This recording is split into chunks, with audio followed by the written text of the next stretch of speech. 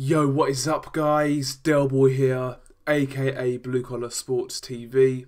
Hopefully you guys are doing well. If you're new here, if you could smash the subscribe button, it really helps me out. And also, if you could smash that like button. Anyway, today we are covering the heavyweights again, and I'm bringing you another heavyweight prospect video. Today we're going to be talking about Trey Lippe Morrison. Now, Trey Lippe Morrison is most famous for being the son of Tommy Morrison, the former big punching WBO heavyweight champion of the world.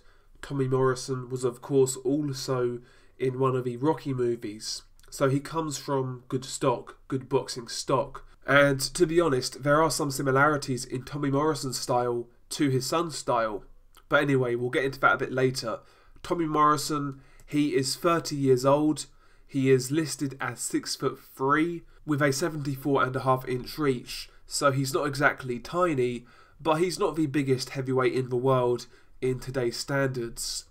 As a pro, he's amassed a record of 16-0. All 16 of those wins come by way of knockout, so he does have a 100% knockout ratio. But it has to be said, as a pro, Trey Lippe Morrison as a pro hasn't really fought a high level of competition. If you go through his resume, there's really not much there. I would say his best win is over a former fellow prospect, Ed Lattimore. Ed Lattimore at the time was a 13-0 prospect, and Trey Lippe Morrison destroyed him in a round.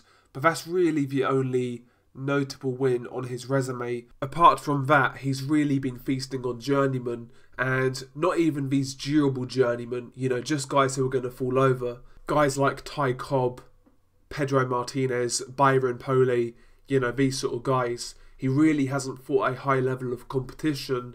And listen, he's 30 years old, he's 31 in September, I believe, so he does need to get a move on. He needs to step up the level of competition.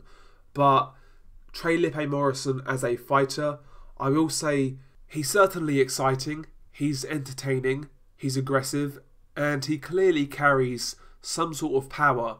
Just like his father, his best punch is arguably his left hook. That shot of Trey Lippe Morrison's certainly seems to carry some power, as does his chopping overhand right, as we saw against Ed Lattimore. So I would say his left hook and his overhand right are his best punches. I do believe Trey Lippe Morrison, you know, right now he's kind of predictable. He'll throw the same sort of power shots, like I say, the left hook, the chopping overhand right, but not much else. There's really not much variety to Trey Lippe Morrison's work. I would like to see him try to work the body a bit more, you know. He's a shorter heavyweight, so I want to see him go down to the body, and that's going to be effective in the future against bigger men. And also setting up these power punches. He really loads up into every shot, and right now he's getting away with that because he's fighting no-hopers. But when you step up in levels, when you fight more smart fighters, these guys are going to see those shots coming from a mile away. He needs to set these shots up a lot better, you know. I want to see Trey Lippe Morrison work behind the jab a bit more.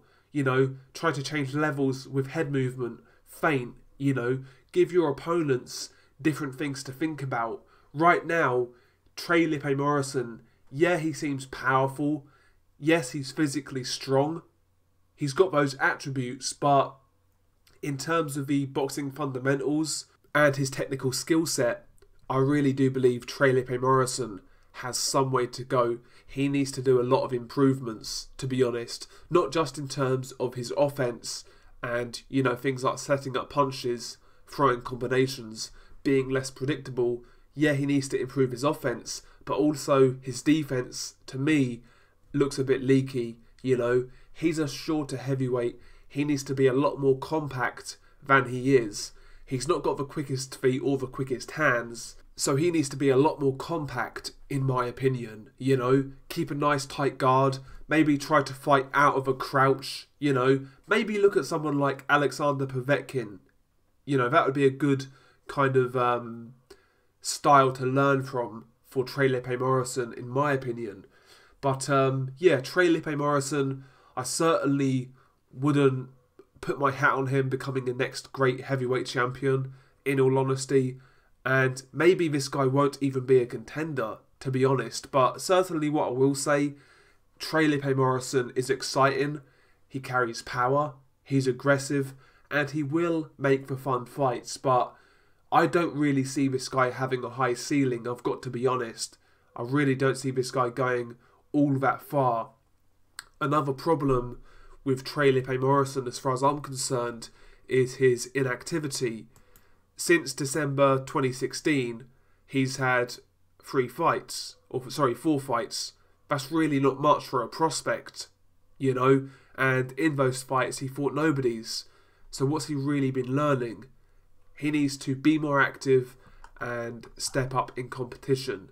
You know, I'm not asking Trey Lippe Morrison to make massive step-ups and fight someone like Dillian White, for example. No, I'm talking about small step-ups. You know, someone like Jermaine Franklin, a fellow prospect, that'd be a good test for Trey Lippe Morrison. Even someone like Jerry Forrest, Sean Del Terrell Winters, who recently fought Joseph Parker, these would all be step-ups for Joseph Parker as far as I'm concerned. Eric Molina, another guy I could mention. Rodney Hernandez. You know, all of these guys, in my opinion, would represent step-ups for Trey Lippe Morrison. But yeah, he's a guy who's exciting, he's fun to watch, he's powerful, but I certainly wouldn't put him in any top 5 heavyweight prospect rankings or anything like that. And yeah, quite frankly, I can't see this guy becoming a heavyweight champion. Anyway, share your thoughts below. What do you make of Trey Lippe Morrison? Peace.